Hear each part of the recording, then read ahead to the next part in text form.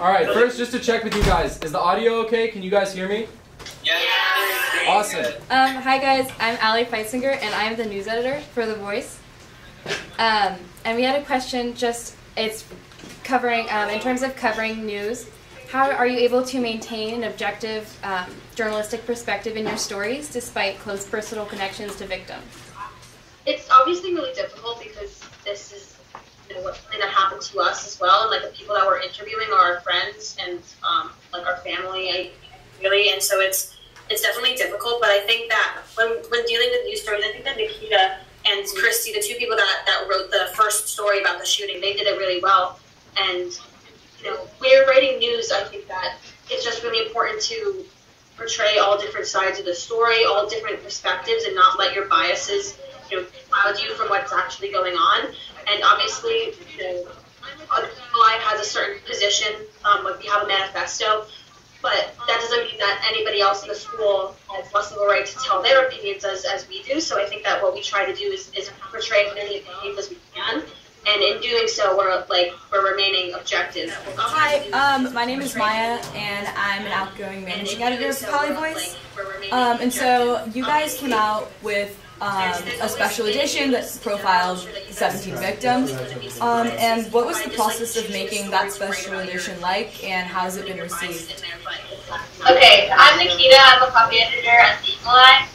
So basically, when we first started the memorial issue, it was very hard for all of us because some of the people that were in it, we had a personal connection to, and some of the people we just didn't know at all, which is like a different challenge altogether. So just interviewing friends and like family of the people that passed away in the tragedy was it was hard to find them. It was hard to get them to agree to interview for some of them.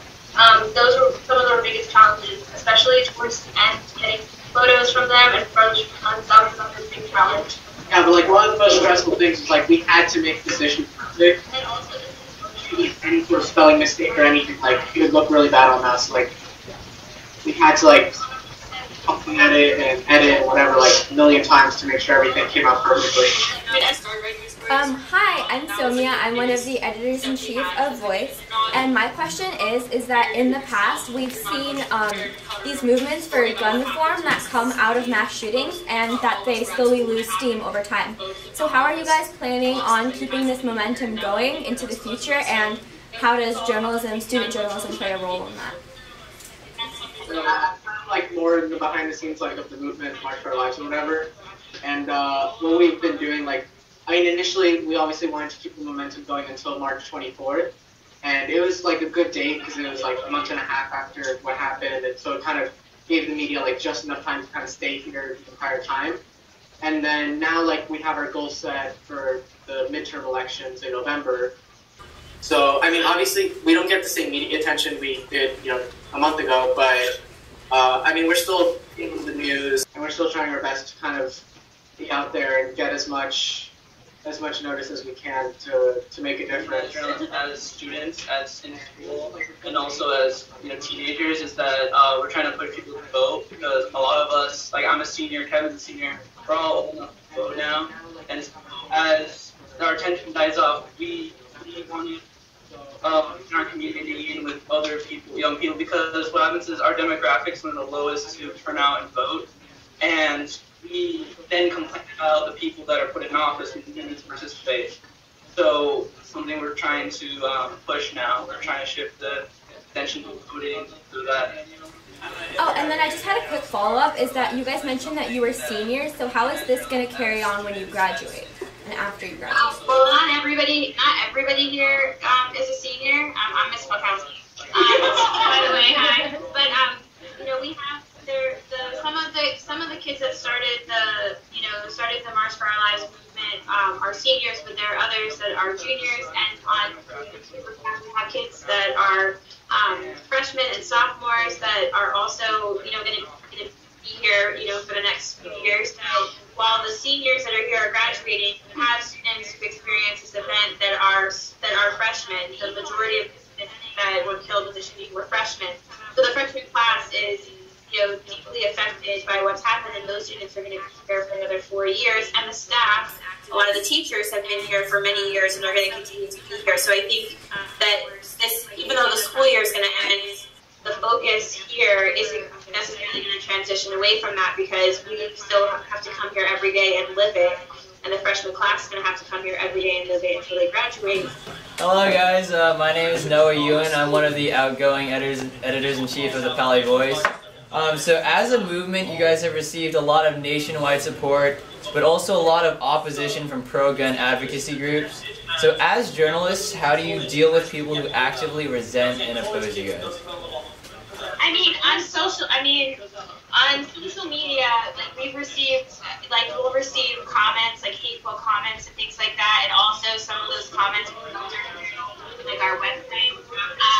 And so, for a lot of them, for the majority of them, we sort of just delete them and kind of move on, because it's not always productive to engage in people, especially on the internet, because I feel like 90% of them are trolls. Honestly, they don't even even if they do those things, they're just trying to rile us up, or just say stuff to make a wave because they don't have anything better to do with their lives. We're open to hearing, other perspectives and sitting down and talking to people and kind of, it's for a lot of kids here, it's not a partisan issue, it's not a Republican or Democrat issue, and so they don't care what party it is, is going to support them as long as they make headway on this issue. As student journalists, you have this platform to reach out to the community. How are you giving a voice to students who aren't journalists? Well, like we just said, we're doing guest editorials. Throughout this whole thing, we've been doing interviews and allowing people that didn't feel like their voices have been heard to come to the newspaper room and tell us their story, so we could share it with the world.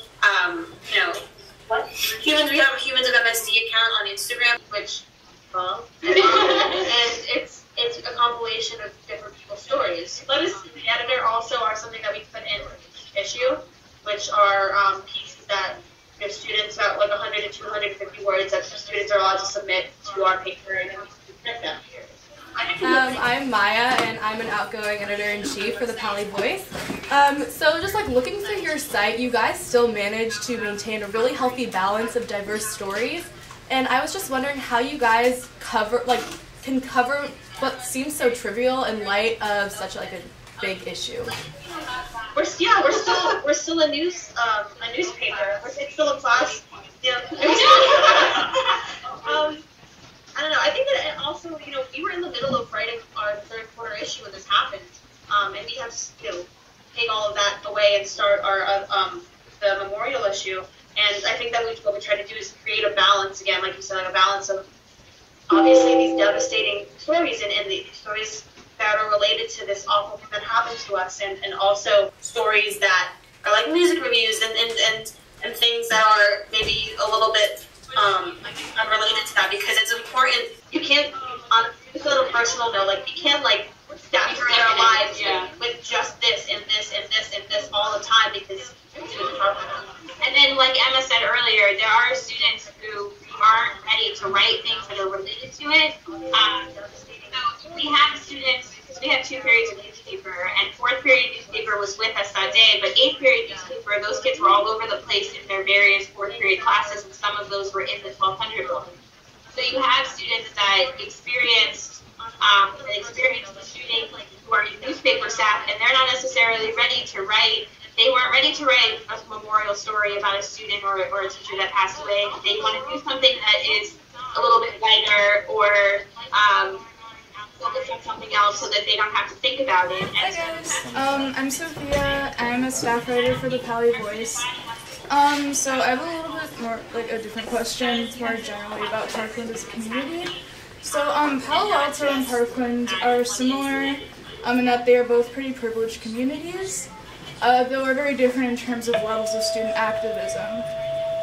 So did the resources available to Parkland as a wealthy town contribute to the success of the Never Again movement? And how can Palo Alto students who want to get involved but don't necessarily know how to use our resources, like you guys did, to further the movement?